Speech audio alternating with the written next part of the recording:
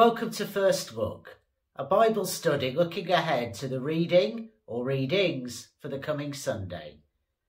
My name is Carl and it's good to have you with us. This week we're looking at a passage which demonstrates extravagant love and grace being showered on Jesus as he prepares to go to the cross. But before we begin to look at that, if you haven't done so already, you may find it useful to download the sheet that accompanies this study, and you'll find the link for that in the video description in YouTube. On the sheet you will find the text of today's reading, some other passages you may wish to look up, the questions we'll be considering together later on, and lots of room for you to record your own thoughts and observations. And so, without further ado, let's dive into today's passage, which comes from John's Gospel, chapter 12, verses 1 to 8. Jesus had arrived in Bethany, which, as we learn in verse 18 of chapter 11, is a couple of miles outside of Jerusalem. And we know that he was on his way to the festival of Passover, because in verses 55 to 57 of that chapter, there was speculation about whether he would still go to the festival after he had raised Lazarus from the dead. Jesus had wept outside the tomb of his friend as he called him to come out, and Lazarus had been dead by that point for 4 days. Now, it was believed at that time that once you'd been dead for at least 3 days, you were really dead, and the body would be starting to decompose. There would have been an almighty stink. That bit of background is really important, what we find in verses 1 to 44 of chapter 11, if we're to make complete sense of what's going on in today's reading in chapter 12.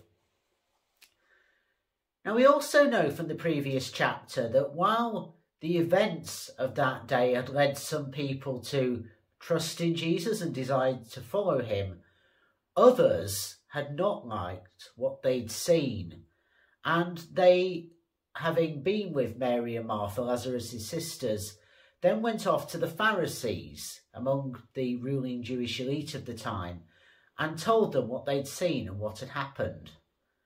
And we know, looking at the section of chapter 11 from verses 45 through to 53, that there was a council called that included the chief priests, who were the guardians of the Jerusalem temple establishment, and some of these Pharisees. And we know that in that discussion, Caiaphas, who was the elected high priest of that time, though actually appointed by Rome, in this instance declared that it was better for one person to die for the people rather than to have the entirety of the nation put at risk by allowing Jesus to continue what he was doing. And so when in verse 7 of today's reading he speaks of his upcoming burial, this is the kind of background that he has in mind. Consequently, as verse 54 of chapter 11 shows us, he'd been lying low in Ephraim for a few days, which was kind of on the edge of the wilderness, out of the way of the action. But 6 days before the Passover, here in the first verse of today's reading, he'd gone to Bethany to join Mary, Martha and Lazarus. The Passover in John's Gospel is on Good Friday, which is a day later than we find in the earlier Gospels, Mark, Matthew and Luke. And this means, as we see right at the beginning of chapter 13 in verse 1, that Jesus' hour really had finally come. So in this passage we have quite a variety of figures. We have Lazarus, we're told specifically he was present at this meal, a resident of Bethany who had been dead only a few days beforehand. We have his 2 sisters, Mary and Martha. The former, as we know, anointed Jesus, and there's a looking ahead to that in chapter 11, verse 2. While we know that Martha, from verse 2 of today's passage, served at the meal. And although the focus here is primarily on the actions of Mary, this is significant in of itself, and I'll say a bit more about that shortly. And we also, as well as Jesus, have his disciples, including but not limited to the 12. And specifically, we have Judas Iscariot, who we know would go on to betray Jesus, and we see his going out into the dark to do that in chapter 13, verses 21 to 30, after he has also shared in what we now call the Last Supper. So there's a lot of people present at this startling scene. John's Gospel was the last to be written, around 90 to 95 of the Common Era. And by that point, we know there was a real separation going on between Jewish synagogues and Christian gatherings, the early church. And that impacted, I think, a lot of how things are presented here, and particularly when John's Gospel refers to the Jews, it refers to that Jewish establishment with which the Christians of John's day were very much now in conflict. So that does give us a bit of the broader picture of what we're thinking about as we engage with this text. And it's fascinating that this account of Jesus being anointed by a woman is one that appears in all four Gospels, in Mark chapter 14, verses 3 to 9, in Matthew 26, verses 6 to 13, and also in Luke chapter 7, so rather earlier on in the narrative, verses 36 to 49. And while they are earlier parallel accounts, there are significant differences between them, particularly in relation to where this event happened and who the woman was. This is the only occasion where we have a really definite identity, I think, in that we have Mary of Bethany. So the other accounts are different. But what I think unites them, seemingly, is the smell of the perfume filling the house. And I wonder if it was that really evocative smell that triggered a memory of something that really did happen historically in the ministry of Jesus, though perhaps has been used for different purposes theologically in the different Gospels. Or maybe points to an event that happened more than once. We can't be sure. But we do know from verse 2 of our reading, having had the scene set for us, that it's 6 days before Passover, and knowing that we're in Mary, Martha and Lazarus' house, we know that Martha is the one who served the meal. You hear that in verse 2. And the word that's used to describe her service, diakono, is echoed later on in verse 26 of chapter 12 by Jesus' teaching about servanthood. So while Martha is not the main female character here, she nonetheless, as well as Mary, demonstrates an aspect of discipleship which is really important and central. So it's key that we don't overlook her in this story. But the focus very obviously is the anointing of Jesus by Mary. Now, anointing in the ancient world could be done for a variety of different reasons. It could, as we see in Exodus chapter 40 verse 15 and in 1 Samuel 16 verse 12, be done in order to anoint a monarch ready for their reign. It could also, as we see in Mark 6 verse 13 and the letter of James chapter 5 verse 14, be about healing the sick.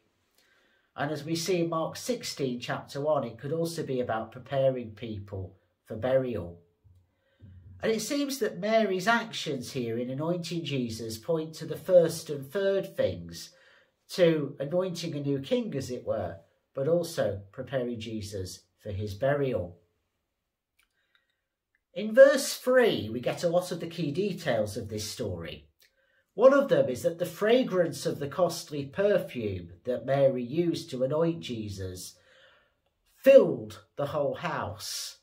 And its wonderful aroma contrasts very sharply with the odour of death coming from Lazarus' putrid body in chapter 11, verse 39. And as I say, given that all four Gospels have some sort of account of an anointing with perfume, I wonder if it's the smell that's the key that links them here. We're told that Mary wiped Jesus' feet with her hair, And the Greek word that's used for wipe, ekmasso, is also used in chapter 13, verse 5, when Jesus washes his disciples' feet. And I wonder if there's a possibility that Mary's action in caring for Jesus inspired him in turn to perform this act of service for his disciples. Either way, it shows Mary, I think, acting in unity with Jesus and behaving as a model disciple following his commands. And it links, therefore, with chapter 13, verses 8 and then 14 to 15. The wiping of his feet with her hair was not just something that suggests a degree of intimacy between the two, but there's also something of an erotic dimension to it. And certainly we know it went way beyond what was acceptable in terms of how men and women who weren't married to one another would behave. And that brings us very neatly to the interruption of Judas in verse 4. We can speculate about the motive behind what Judas did, and verse 5 suggests that the fundamental issue was that Judas was someone who would steal from the common purse that he'd been charged to look after, and so he was perhaps angry that the perfume wasn't going to be sold for a large amount of money that he could then tap into. But I also wonder if there's something about the extravagant love that Mary pours out on Jesus and the erotic dimension of what she does and he allows her to do that offends Judas very deeply. I wonder if he's deciding he's had enough and he's going to betray Jesus essentially comes out of disgust for what Jesus has allowed Mary to do. Either way, as he helpfully points out for us in verse 5, the perfume that Mary used was extremely expensive, and she uses a large amount of it. She uses a whole pound's worth of it.